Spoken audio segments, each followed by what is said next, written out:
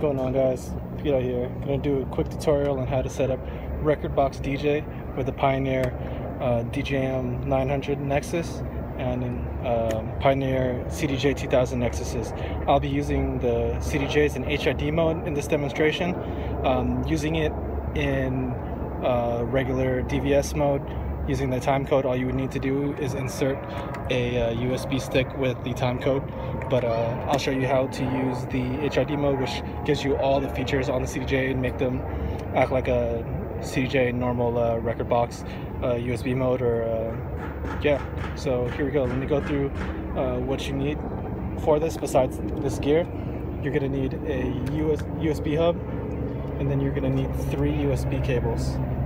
So you're gonna need 1 USB cable for each CDJ that'll plug into the back right here, and then a 3rd USB cable to plug from the mixer into your computer. So let me go ahead and get those hooked up, and then I'll show you the next step.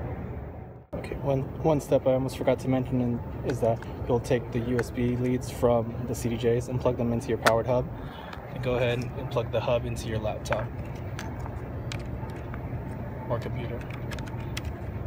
Then you're going to take the lead from the mixer and go ahead and plug that into your laptop as well. Now once that's all set up, go ahead and power on the gear if it's not powered on already. This does work if the gear is powered on previously.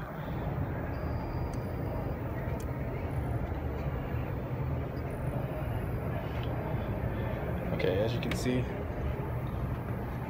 the CDJ and the mixer are powered on. Now the next step is go into Rekordbox, Preferences,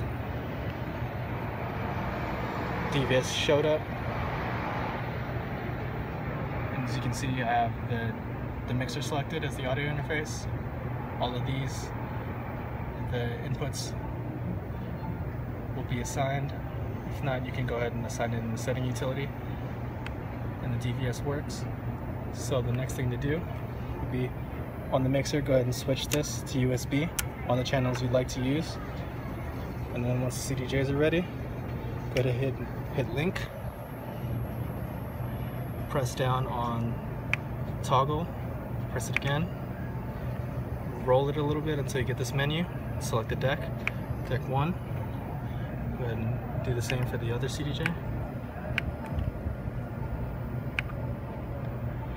Now, as you can see, all of my songs show up. You can go ahead and select a song, and the album art shows up. Full waveform shows up.